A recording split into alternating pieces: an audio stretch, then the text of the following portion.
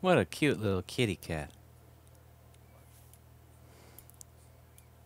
That's our mouse hunter. Night security. Everybody say hi to store night security. So when I put together that document, which was a budget for the new store, one of the things I said is if there's a budget shortfall, that Oreo will serve as security rather than having an alarm. So I figured we would get started training Oreo, but first having him kill the mice here. The new store has way more mice than this one does. This one just started to get a mouse problem a few days ago, but I don't think we're going to have a mouse problem anymore. Something tells me that we're not going to have a mouse problem at 186 First Avenue anymore very soon. But he's going to be training here, and then once he's done training, he's going to have to take on all the mice at 141 West 27th, which has a serious mouse problem. That's the new store. And since we had a budget shortfall in arranging for the new store, we are also going to be training him to be the security alarm.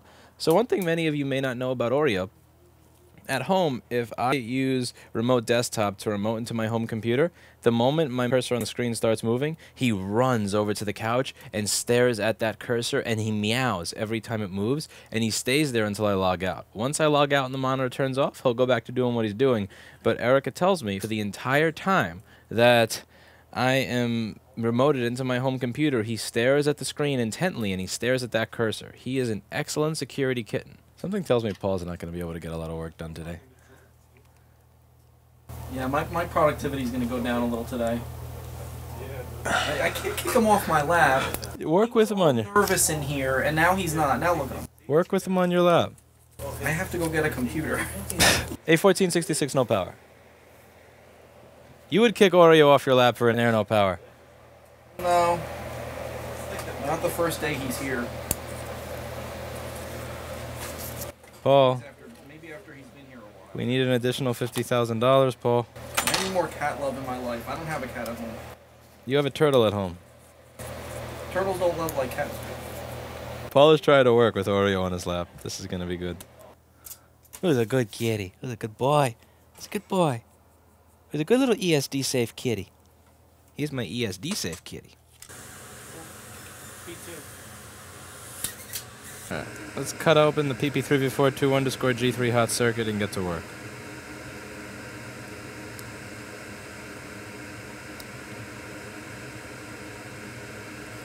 Let's cut that PP3V42 up, because we're not getting a green light.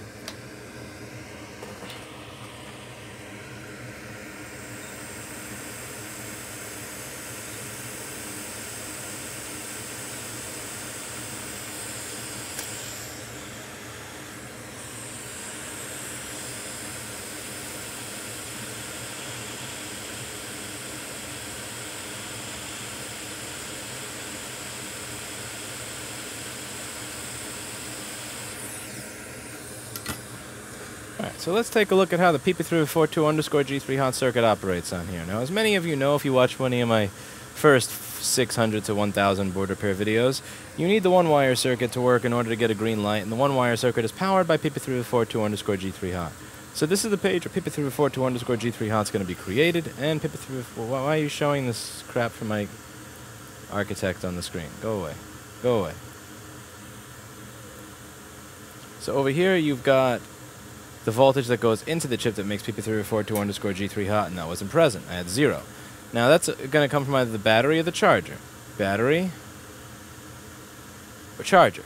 Now for the charger power to go through, this transistor's got to open. This is a P-channel MOSFET, which means it's going to open when the voltage in the gate is lower than the voltage on the source. So what you have here is you have a voltage divider between the gate and ground. It's kind of formed by this diode and this resistor. But if this diode doesn't work, then this is always going to have the 18 volts of the source present on its gate, because there's not going to be a path to ground to lower it, and then it's never going to work. So I'm kind of wondering if there was a little corrosion under there, if something managed to make its way under that underfilled area, and if that's why we're not getting anything on input. So let's take a look at each individual part of this. So if we go to the PDF, first things first, and let's actually switch it over so it's easier for me to use. Let's go to Q7010. I want to see what's present on the source. So that's going to be pin 1 of C7012 right here. The mouse doesn't show up in the right area because of Paul Daniels software, but we should be used to bugs like that right now. The mouse shows up in a different area in the software than it does on the screen. That is just the Paul Danielsism. So we have 17 on there, and then we look on the gate. And we have 17 on the gate. So that means that this diode is not doing its job. This diode is probably broken. The diode, see, if you look on the schematic, remember, for an N channel to open, the voltage in the source has to be higher than what's in the gate. What's in the gate needs to be lower than the source. So what R7010 does, and R7011, is it takes the voltage from the source and places it on the gate. Now, in order for the voltage in the gate to go down, we have to take some voltage from the gate and send it to ground, which is what the diode is supposed to be doing, but it's not, because it's... Now, that little diode over there that looks so cute, like an adorable little kitten, is not working. So we're going to replace this diode with a superior diode.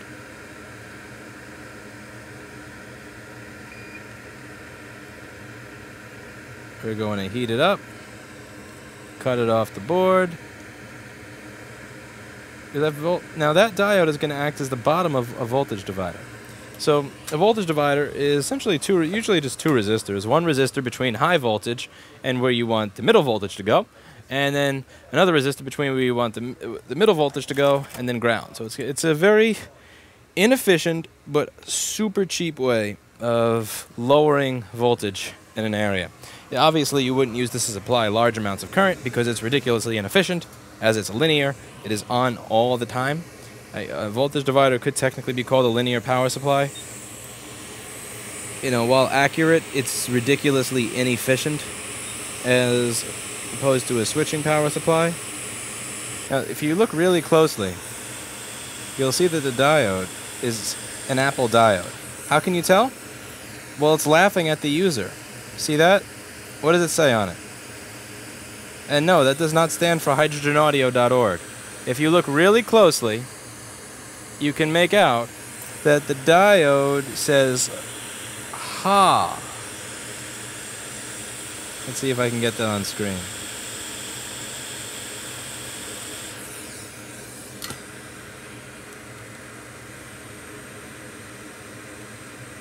Ha! The diode is laughing at you, the customer, for buying this damn product that has no liquid resistance, unlike IBM laptops from as far as 15 years ago. The laptop is laughing at you. Now let's see if we are able to get a fan spin in this beautiful MacBook now that we have touched up the 5 volt and 3 volt power supply by U7501. And have fixed the issue with intermittent PP3V42. So even though this turned on in the beginning of the stream, you saw it stopped turning on for me and how there was a lot of liquid in those areas. So now when I do this, I expect it to be a green light and also a fan spin with proper milliamp usage, and it is working. Beautiful. So we had several problems with this. The first issue that we had was generalized corrosion. There was generalized corrosion that needed to be addressed and fixed in the PP3V42 area. We noticed that there was no green light in the charger. Now, remember, to get a green light in the charger, the one-wire circuit has to work. That's the circuit that allows the charger to speak to the system management controller. And in order for the system management controller and the one-wire circuit to power, these are two rails that are powered by PP3V42_G3 hot. If PP3V42_G3 hot is not present, those those chips are not going to work. PP3V42 is not present because we were missing 17 volts on its input pin. And if you take a look over here, this is the input, 17 volts on VN. It wasn't present here. It wasn't present here. It wasn't present here. It wasn't present here. It was present here. So it means the transistor is not opening. Now either A, it's not being told to open, or B, it is broken. Now, first thing we got to do before we just replace this, because the power is here but not here, it must replace this. No, we think, engage brains. This is a P-channel MOSFET, meaning the voltage in the gate, G, needs to be lower than the voltage in the source, S. We had 17 volts here and 17 volts here, so obviously there was a problem with it being told to open.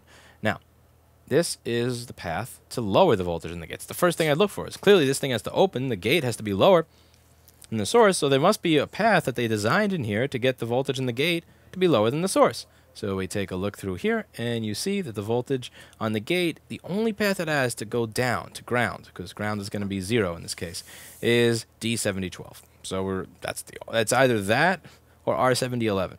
And R7011 is not going to be it. That's just the intermediate path to ground. It's the diode. We replace the diode, and it works. The diode is one of those little glassy-looking diodes. A lot of those glassy-looking diodes, the problems with them, as well as the glassy-looking transistors, is that they're really easy to break.